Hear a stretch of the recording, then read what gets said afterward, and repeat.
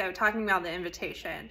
I know this is the age of Tinder and Bumble and internet dating, but shouldn't we still be cautious about meeting a guy from the internet that claims to be your brother? Did it not set off any alarm bells that Oliver offered to pay for her to go to another country? She's just like, yeah, why not? I don't have anything else going on. Watch Dateline, girl. And then she gets there and she meets Walt, and let's just pause to appreciate his eyes, okay? But he's like, hi, I'm the Lord of the Manor. Some guy tells me he's the Lord of the Manor, and that's my cue to hit it. Like, head out. Not like hit it, like hit the road. And then we meet the housekeepers that are dressed like old-timey maids, and how bad did they need this job? Send me your Venmo. Like, don't put up with that butler or getting eaten by a vampire. And those nails, oh my Lord, those nails. I thought my nails were bad. He needed a manicure at that spot ASAP. But then they made the manicures look scary. The whole time they were scraping that nail bed, I was like, oh, don't do it, don't do it. Victoria was happy about it though. Not creepy at all, Victoria. She was a little rude anyway, so I guess it wasn't taboo for her to lick Evie's finger.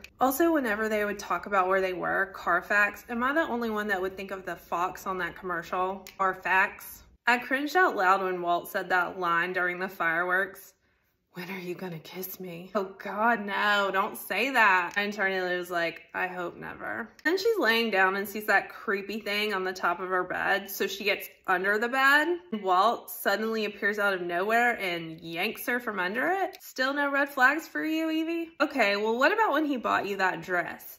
If a guy buys you a dress, don't take it. I mean, have you seen Till Death with Megan Fox? Dress was beautiful, but next morning stitch, not too good. Finally, they tell us we're dealing with vampires and not demons, so that was kind of a relief. Vampires haven't been popular since Twilight. And maybe Evie should just lean into it. I mean, Walt's attractive. He lives in a mansion. I'm sure Victoria will come around. I guess she does have to share Walt though. That could be a problem. And then at the end, there's that vampire girl fight.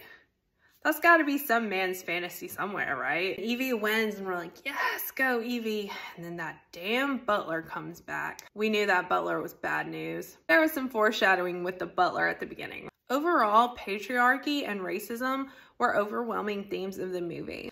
Probably worth a watch, just don't expect too much. I mean, expect like a vampire thriller, slightly horror movie.